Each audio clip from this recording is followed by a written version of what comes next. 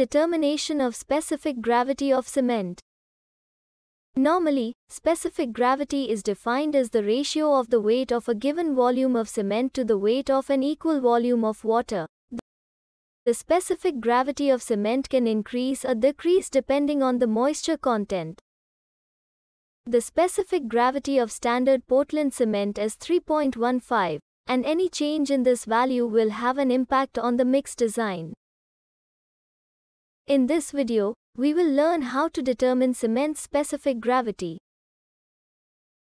To perform this test, you need equipment and apparatus such as Le Chatelier flask, cement sample, weighing balance, and kerosene. The Le Chatelier flask is made of thin glass with a bulb at the bottom.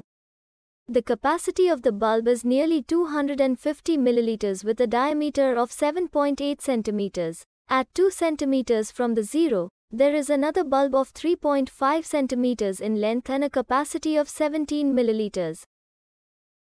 At 1 centimeter from the bulb, the stem is marked with 18 milliliters and is graded up to 24 milliliters.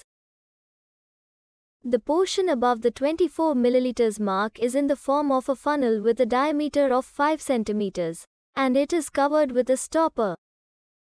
Here, the kerosene is used to remove the air between the cement particles, as it doesn't react with the cement.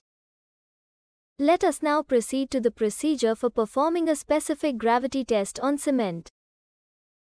The flask is made completely dry and liquid and moisture-free. The empty flask is weighted and it is taken as W1. Next, fill the bottle with approximately 50 grams of cement and place the stopper on the flask. This setup is weighted and it is taken as W2.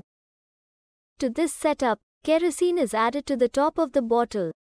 24 millimeters to be precise. The mixture is thoroughly mixed until all air bubbles have been removed.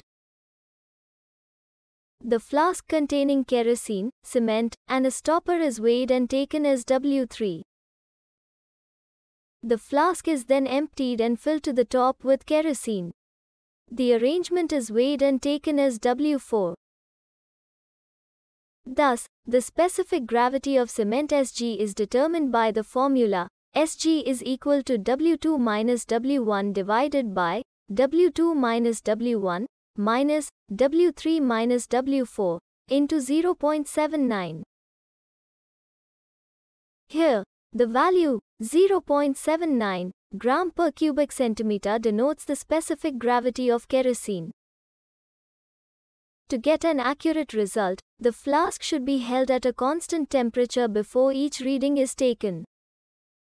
In general, the specific gravity of cement lies between 3.1 and 3.19. If the specific gravity of cement is greater than 3.19, it indicates that either the cement was not produced with an adequate fineness, or that it contains more moisture.